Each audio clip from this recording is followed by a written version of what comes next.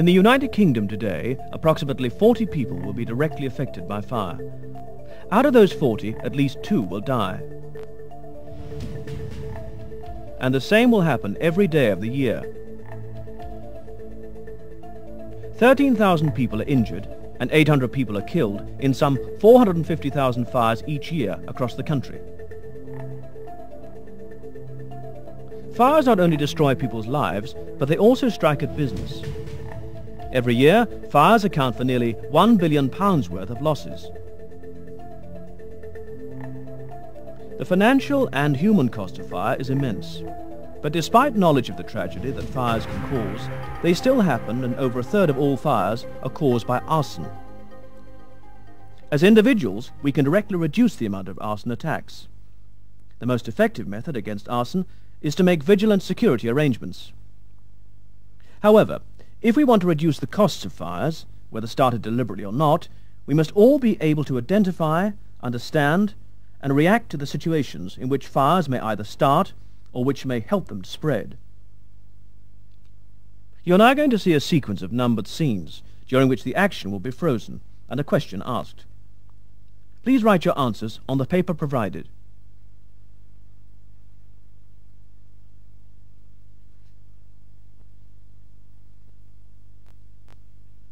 Firstly, what would you do if you discovered smoke like this? Would you open the door and investigate? Or would you find a suitable extinguisher and investigate? Or would you raise the alarm and evacuate the building?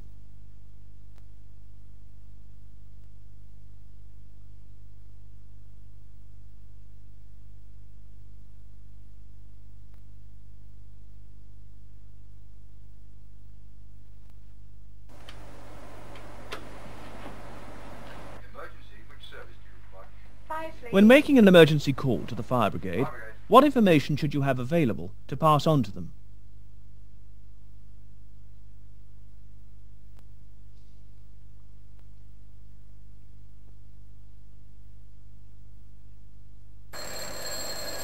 You're in your workplace when the fire alarm sounds.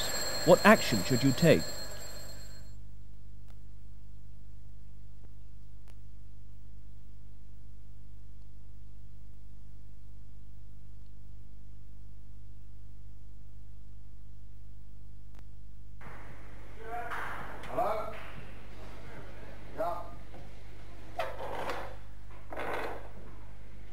What do you think the consequence of this action might be?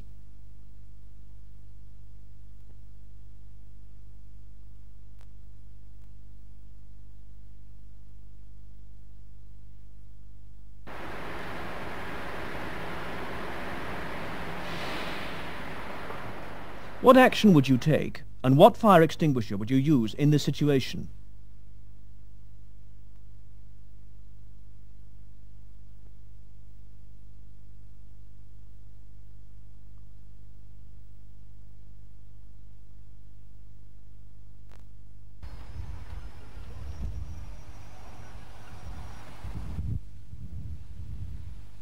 Which of these extinguishers should be used on this fire?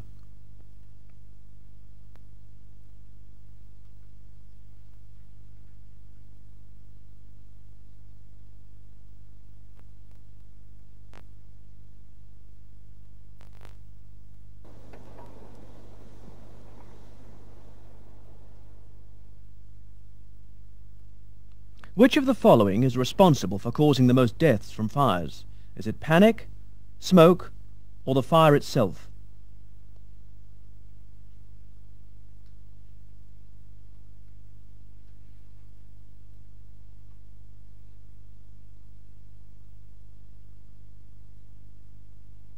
There now follows 5 pictures, listed A to E. Can you identify what's wrong in each picture?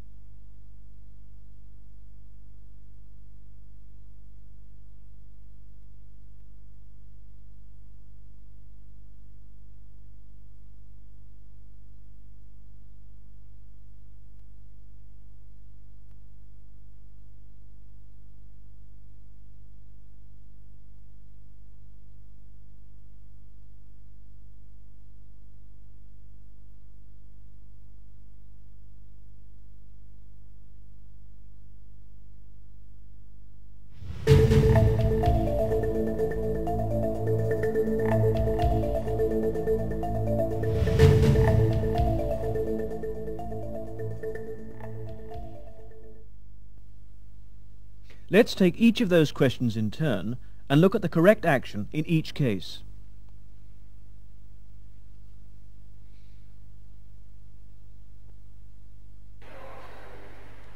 Firstly, what would you do if you discovered smoke like this? The correct procedure is to check that the door is closed, but be careful, as the handle could be hot. Do not open the door. Raise the alarm either by locating the nearest alarm point or by shouting fire.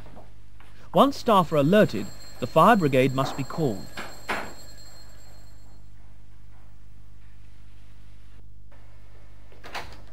The fire brigade will want to know certain information about the incident so that they are prepared for it when they arrive. It's important that you're ready with the answers. They'll want to know the address of the fire, details involved, and the location of the fire, and the telephone number you're calling from.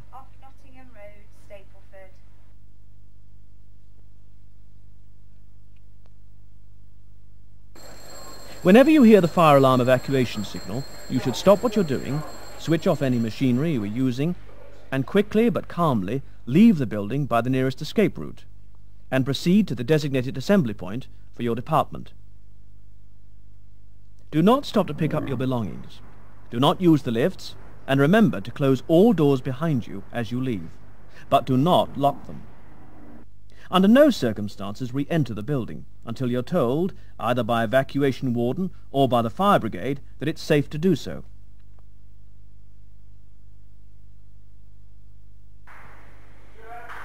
This is a particularly unthinking action. Only laziness can be the reason why he doesn't use an ashtray. Ashtrays are provided for a reason. Smoking is the second most frequent cause of fires. Nearly a quarter of all fires are smoking related. Many places now operate a no-smoking policy, and you can see why. If there is a no-smoking policy in force where you work, then it should be obeyed. A quick cigarette in a discreet corner of the warehouse is probably more of a fire hazard than smoking openly where it's allowed.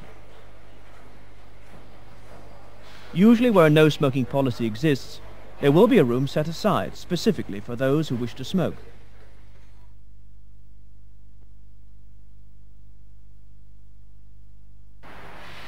This is a minor electrical fire that could easily develop into something more dangerous. The correct action in a situation like this is to turn the power off, then use a carbon dioxide extinguisher to put the fire out. It would have been possible to use an AFFF spray extinguisher as an alternative, but only after the power had been turned off. It's important that the electrical equipment has been isolated before you use an AFFF spray extinguisher, because of the danger of electrical shock from contact with wetted surfaces once the extinguisher has been discharged.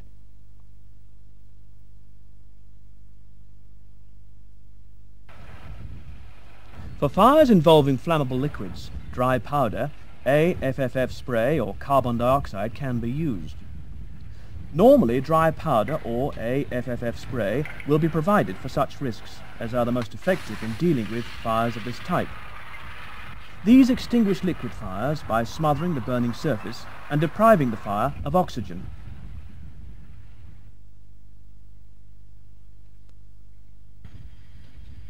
Usually, people evacuating a building do so in a calm and orderly fashion, frequently because they can't see the cause of their evacuation. Panic is therefore not a major factor in causing fatalities, nor is the fire itself. Most people are able to stay well away from any flames. However, suffocation from the inhalation of the toxic products of combustion that are present in smoke is a major threat to life, and is the greatest cause of deaths from fires. Fire safety in the workplace can be compromised by the selfish and negligent attitudes of others. This may take the form of obstruction of escape routes or access to firefighting equipment. A typical example is the propping open of doors, often by removing fire extinguishers from their brackets and using them as door stops. Fire doors are there to safeguard escape routes from the effects of fire and should be kept closed. Alarm call points are vital to warn of danger. Obscuring them can result in them being overlooked in an emergency, and a delay occurring when the time to raise the alarm is crucial. All staff should be familiar with the location of the nearest fire alarm point and its method of operation.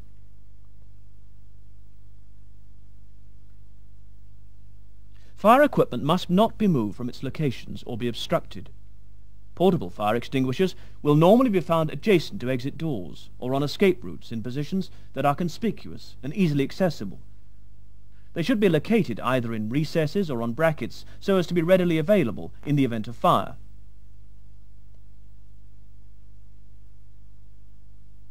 Fire exits provide an alternative means of escape in the event of fire and are essential for the safety of the occupants of the building. It's important, therefore, that fire exits are kept free from obstruction and are not secured or fastened in any way that prevents their immediate use in an emergency.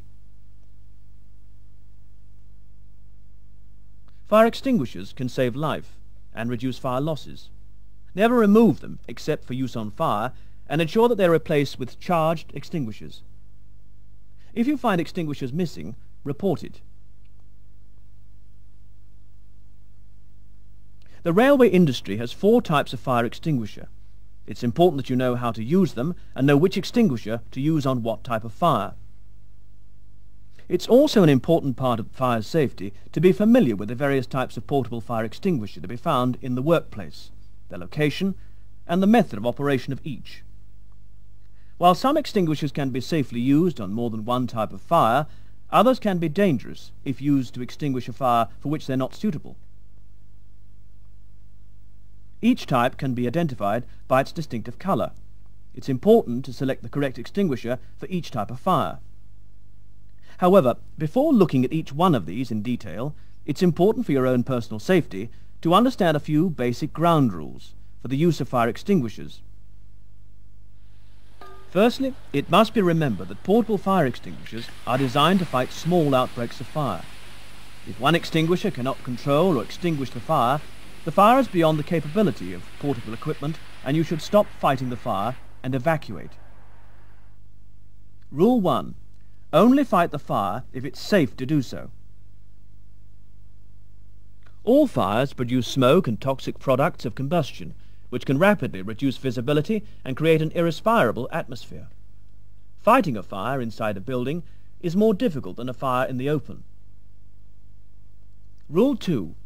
Always keep yourself between the fire and your escape route. Rule 3. Do not fight fires in confined spaces. Regardless of the type of fire extinguisher being used, a fire which is being supported by heat from an electrical current cannot be successfully extinguished until the current has been isolated. Rule 4. When dealing with fires involving live electrical equipment, isolate the supply before tackling the fire. It should also be appreciated that most extinguishers have features common to each in the way they're operated. All extinguishers are fitted with a device to prevent accidental operation, which on modern types is a pin retained on a chain or a plastic clip. On modern types, operation is by a squeeze grip or trigger, which also controls the discharge. Crouch down to get below the level of heat and smoke. Operate the extinguisher by removing the safety pin and squeezing the trigger. Keep at least 2 meters away from the fire.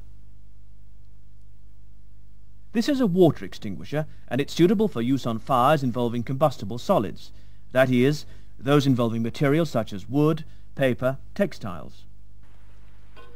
Water extinguishers must not be used on fires involving live electrical equipment or those involving inflammable liquids.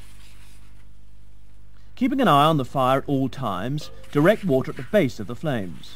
Move around it so that you're putting water in at several points, and work the jet up through the fire as it begins to die down. The AFFF spray extinguisher can also be used on a solid fire. This extinguisher has been developed specifically for the railway industry as an effective multi-purpose extinguisher. As such, it's suitable for many flammable liquid fires, where the foam solution forms a liquid seal over the entire surface of the burning liquid, thereby excluding any oxygen and extinguishing the fire. It's likely that there will initially be a small flare-up of the fire as the first jet hits the flames. This is quite normal, and you should be prepared for it to happen.